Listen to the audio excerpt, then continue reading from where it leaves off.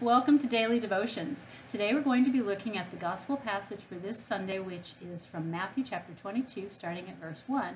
But first I want to tell you a little story about myself.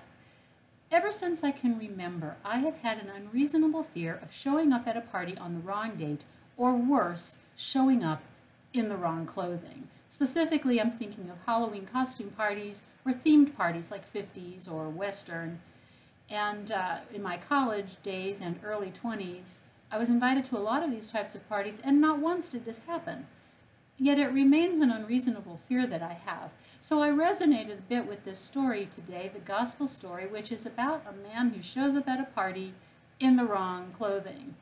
It's a difficult passage. It seems really harsh.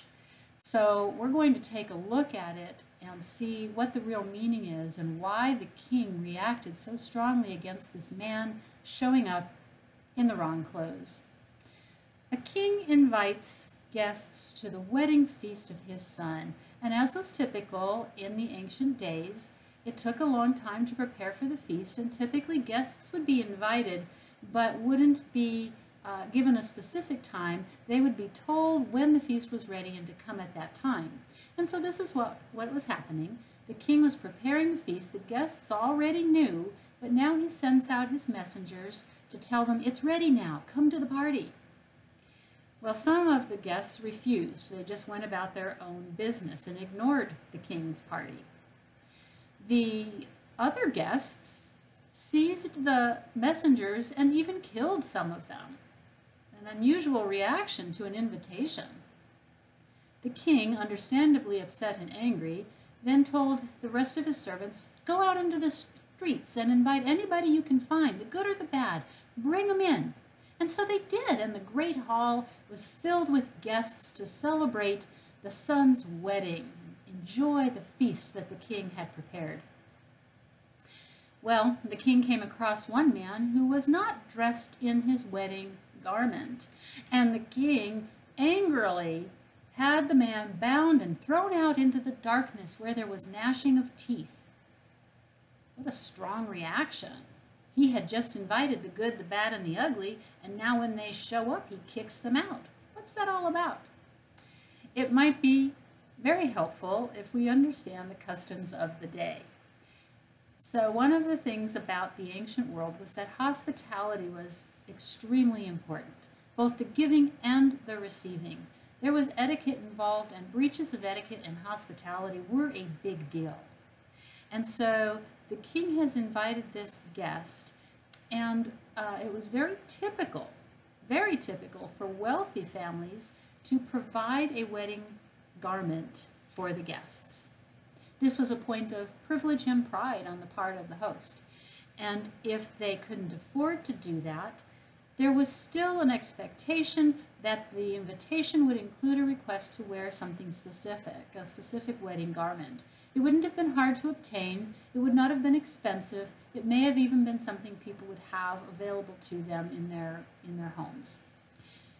This was not an unusual thing at all. It was very common. People knew this, and yet this man refused to do it. For him to show up after having been provided a garment, which was most likely the case, this being a king, so he was actually provided with this garment, for him to show up at this party without wearing it was a huge breach of etiquette. This wasn't like me showing up at a funeral in a strapless yellow evening gown or something where people would just think I'm strange, but they wouldn't throw me out. This wasn't like that. This was an intentional, offensive breach of etiquette, and it angered the king, and the man was thrown out.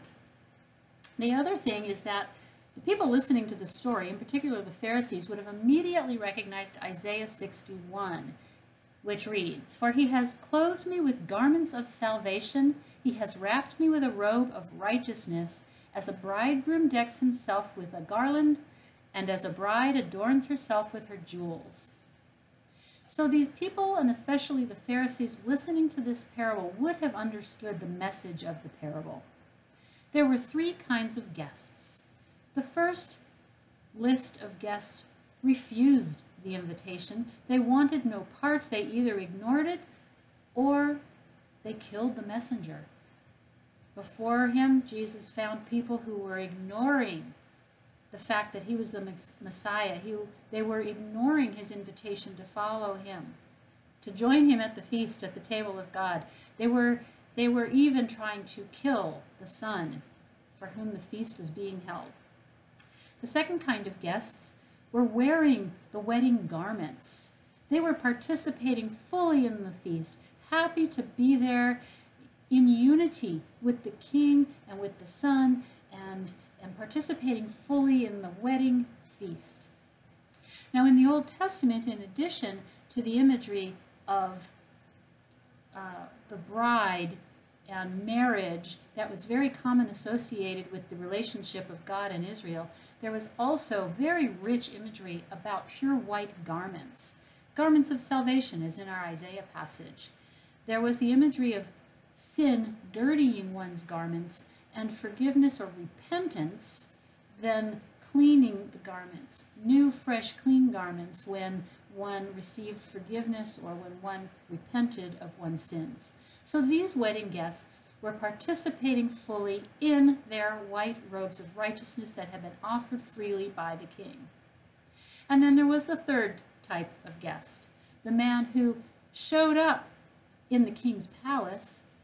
He maybe wanted the free shrimp cocktail. He wanted to be able to say he was in the presence of the king, that he was invited to the party as a point of pride, that he was accepting the invitation on a superficial level, but he didn't want the commitment of obeying the king. He didn't want to wear the garments.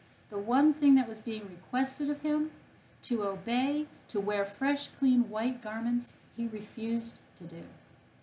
The Pharisees would have recognized Jesus speaking to them, they who were refusing him as the Messiah, they who were following all the rules, the 613 rules of the Old Testament, of the Torah, obeying the rules and looking really good. They were standing in the temple, in the place where they belonged, but they were refusing to do the one thing that was being asked of them, to accept Jesus as their Messiah. God has invited us to the wedding feast of the Lamb. He has offered us a free gift of fresh, clean, white garments of salvation. All he asks of us is to accept that gift, to repent of our sins so that we can wear the fresh, clean garment, and we will be a part of that heavenly feast. He has given the invitation and is waiting to see what we will do. Amen.